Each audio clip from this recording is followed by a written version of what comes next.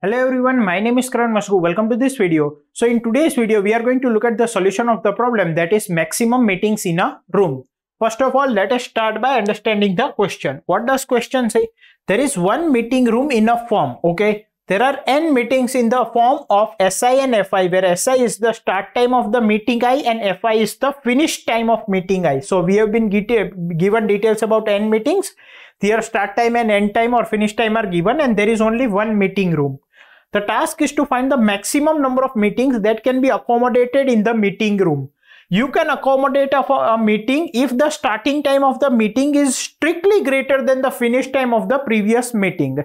Print all meeting numbers. So what we need to tell is we have only one meeting room. There are n meetings whose starting and ending time are given, and we need to tell how many maximum meetings out of this we can accommodate. Now, in order to conduct one meeting, the starting time of that meeting should be strictly greater than ending time of the previous meeting. Okay. So we need to tell how many maximum meetings can be we can accommodate or conduct, and we need to return the meeting numbers of all those meetings in a vector. Okay. If two meetings can be chosen for the same slot, then choose meeting with the smaller index in the given array. For example, this is the start and end time of 6 meetings, and I can conduct meetings 1, 2, 4 and 5.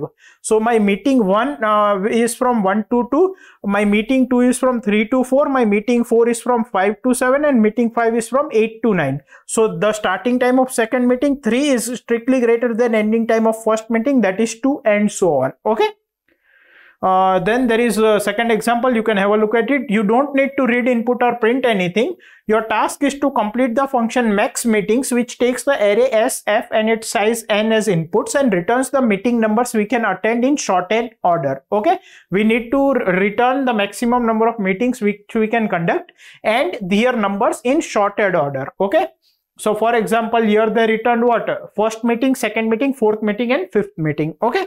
The expected time complexity is n log n and expected auxiliary space is big O of n. So now if we think about solving this problem, so basically here what we need to do is, here we need to conduct the meeting like whose finish time is as small as possible from the remaining number of meetings. Now why so?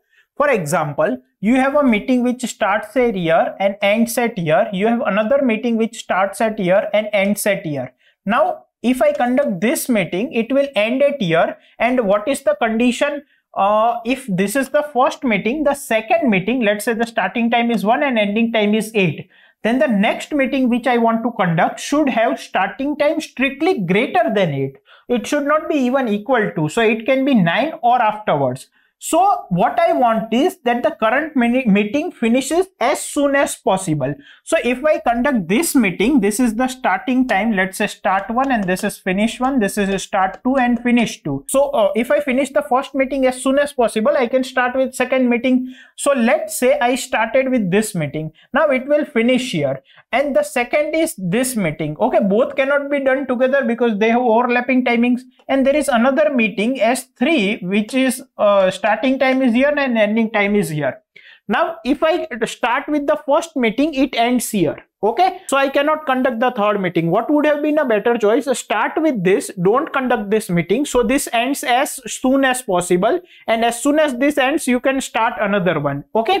Now this had starting time less than this. Even if it had starting time afterwards, it would have not made a difference. For example, this is S1, this is F1, this is S2, this is F2, this is S3, and this is F3. Okay. So even if this has a starting time afterwards, but since this meeting finishes first, so my target is to conduct this meeting. Why? Because as soon as this finishes, I can start another meeting. And one meeting can only start if its start time is greater than strictly greater than finish time of the previous meeting.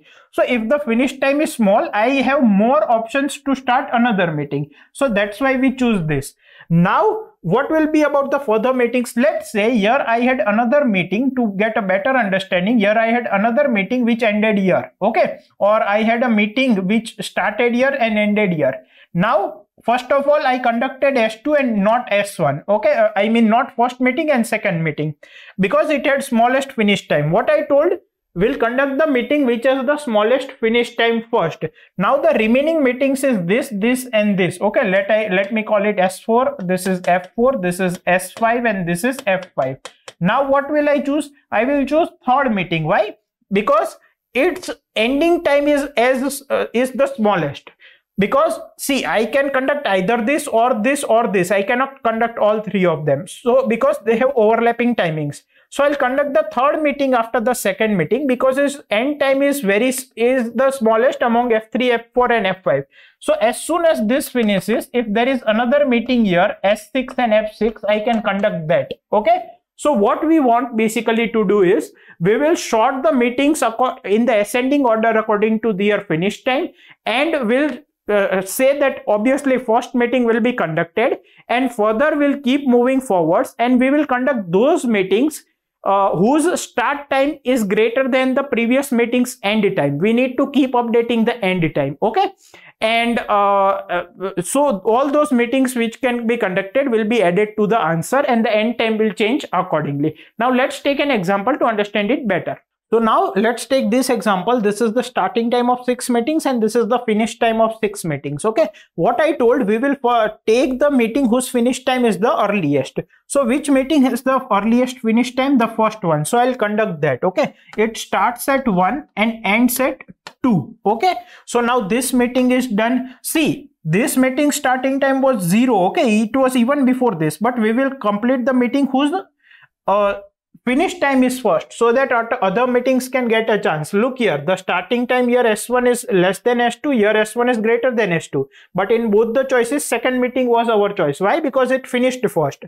Now what is the smallest ending time? This one. But what is the ending time at present? End is equals to 2. The last meeting which I finished was at 2. So now the starting time of this meeting, whose ending time is the smallest from the remaining meetings, is greater than the current ending time. Yes. So I can conduct this also. So my next meeting would be from 3 to 4 and my new end time would be 4. Okay. Now the remaining meetings are this. The smallest ending time is this. Okay. Now is the start time of this meeting greater than end time of my last meeting? No. This starts at 0 and this ends at 4. So I cannot conduct this meeting. So I'll put a cross here. Now, is this meeting, this is the meeting with the smallest finish time from the remaining meetings. What is the starting time? 5. What is the previous meeting's ending time? 4. So I can conduct this. So I can conduct this. So it will be from 5 to 7 and the new ending time will be 7. Now what are the two meetings?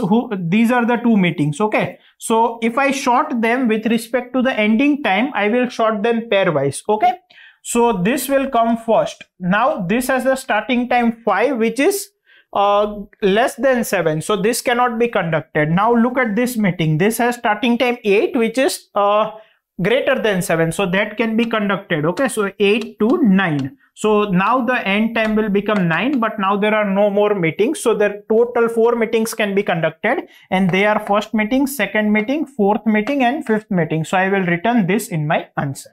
Now let's look at its actual implementation. So if we look at the actual implementation, so see, I have been given starting time in the form of a vector, ending time, finish time in the form of a vector, and is the total number of meetings.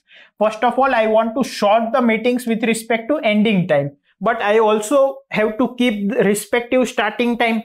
Like I cannot just sort the ending time. I need to attach with that the starting time of that meeting also, right? And also, since in the answer we want to return the numbers of meetings like first meeting, second meeting, fourth meeting which were conducted, so I also want the indexes. So what I have done is I have taken a vector pair of pair. Okay, so in this I will be storing details of 3 things. This will be the finish time of the meeting, this will be the start time of the meeting, and this will be the meeting number. Okay. So, and I have taken one vector answer in which I will add the meeting numbers which are going to be conducted. Now from I equals to 0 to n, I will push back in my vector A finish time of the ith meeting, starting time of the ith meeting, and its number. Okay, meeting number. Please remember this vector is 0 indexed, and in the answer I want the meeting in the one based form, in the one indexed form. Okay, if you look at the example, the first, second, fourth and fifth meeting were conducted. Actually they are at 0, 1, 3rd and 4th indexes, but here I want the meeting number and not the indexes, so I am pushing I plus 1. Now I will sort it, so it will get sorted on based off what? The first parameter, that is the finish time. Okay, now obviously the first meeting, which is the smallest finish time, has to be conducted because there is no previous meeting. So I will say answer dot push the meeting number of the first meeting, that is a of 0 dot second. Okay, so if it is pair inside a pair, so this is what? This is a of I dot first because it is the first value of this pair and inside that it is the first value. Okay, and this is a of I dot first dot second. Okay, because this is a this value is the part of the first pair and inside that it is the second element of the inside pair. Okay, and what is, how can I access this value? It is a of I dot second because in this pair it is the second element. Okay, this will give me the index, this will give me the start time, and this will give me the finish time. So I have said that push back the meeting number, that is a of 0 dot second, this one, and my new end time would be a of 0 dot first. This is a of 0 dot first, which is the finish time. Now for I equals to 1 to n onwards, if the starting time of that meeting, that is a of I dot first dot second, this one, if it is greater than the current end time or the end time of the previous meeting, then answer dot push back the meeting number of that meeting and my new end time becomes equals to a of I dot first. Now the meeting which I conducted the last, so the new end time will be updated, and in this way I'll consider as many meetings as possible whenever a of I dot first dot second is greater than the end time of the previous meeting. Finally, it is mentioned that, so I have added all the meeting numbers in my answer vector. Finally, it is mentioned that you need to return the meeting numbers in sorted order. So I have finally sorted my array and finally returned the answer vector which contains the meeting numbers. Okay, what will be the time complexity? It will be big O of n log n. Why? Because there are n elements in the meeting and I am doing one sort here which takes n log n time, and I am also doing another sort here. Okay, what would be the auxiliary space? The auxiliary space occupied here will be big O of n. Why? Because I am taking this vector A and also vector answer in which I will be adding elements. Here there can be at max n elements, here there will be n elements. So the auxiliary space will be big O of n. Now let's submit this code. So let's submit it.